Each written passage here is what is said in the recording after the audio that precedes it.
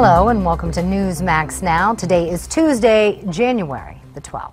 Yeah, we just showed President Obama inside the Oval Office making some changes to the State of the Union address. I wonder if he'll include anything about this in Iran. We just got this from the Associated Press. According to the Pentagon, 2 Navy boats are now in Iranian custody. Iran does tell U.S. officials that they have 10 sailors in their custody, but according to these reports, they will be promptly returned.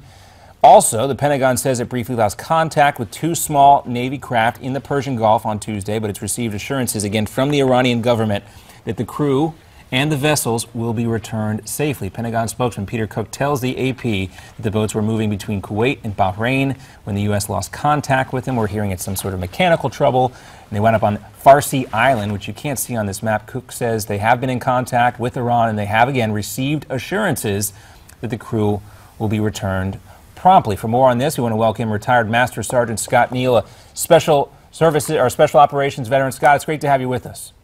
Well, thank you very much, and thanks for inviting me today. It's our pleasure. So when you hear about this, and do you have any, do you put any stock in what the Iranians are saying that they will promptly return these 10 sailors and these 2 vessels?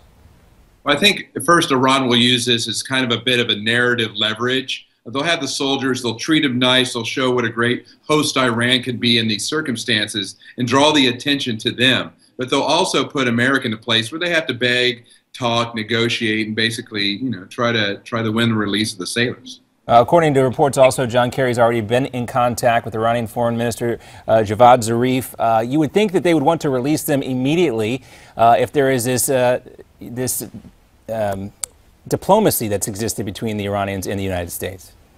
Well, once again, whether it was a mechanical issue, I heard possibly they ran aground. It wasn't a tense situation like we saw a few days ago with some missiles being fired close to American vessels. What this was just kind of a situation where probably the nearest ship was Iranian. But strategically, Iran is masterful when it comes to these situations where Iran gets to say its say, gets to talk about what's going on with Saudi Arabia as a way to delay the release for the sailors. Yeah, we'll see what happens from here. Scott Neil, thanks so much for being with us.